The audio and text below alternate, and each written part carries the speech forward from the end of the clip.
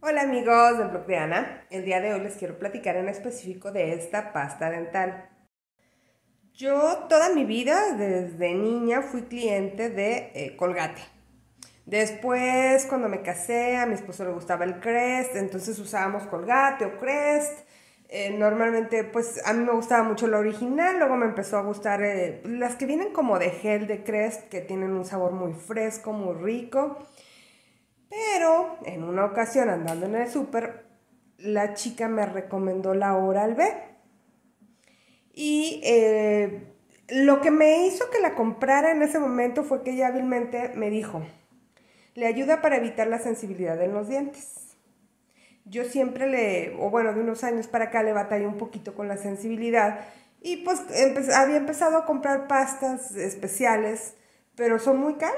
Digo, normalmente una cremita de dientes para dientes sensibles está arriba de los 80 pesos.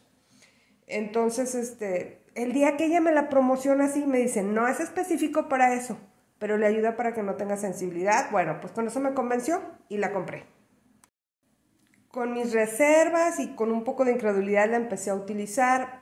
Tengo que ser sincera, el sabor es agradable, pero no es espectacular como algunas pastas de Crest. Pero está agradable el sabor.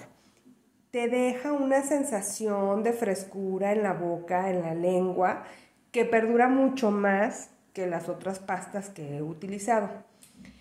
Y efectivamente se me quitaron todos los problemas de sensibilidad en los dientes. Tengo pues ya más de un año usándola y no he vuelto a tener molestias de ese tipo. De repente si cambio de cepillo de dientes ya aprendí. También los cepillos de dientes pueden influir en la sensibilidad. Hay unos que traen como terminados de plástico o cerdas gruesas como de hule, no sé cómo explicarlo, y esos no me caen nada bien. Miren, ya traje un cepillo. Cuando tienen como este tipo de material, que es como un hule grueso, me causa sensibilidad en los dientes. Entonces yo trato de evitar ese tipo de cepillos. Y la verdad es que me he sentido súper bien con esta crema dental. Me gusta mucho la frescura que te deja durante mucho tiempo. Me gusta mucho sobre todo que no tengo sensibilidad en los dientes. Y la verdad es que es una pasta normal, regular. Es de las más baratas, no sé, entre 30 y 40 pesos. Entonces, la verdad es una excelente opción en el mercado. Yo estoy muy contenta con Oral-B. No sé si ustedes ya la conocían, si ya la han probado, la han usado. Compártanme sus comentarios.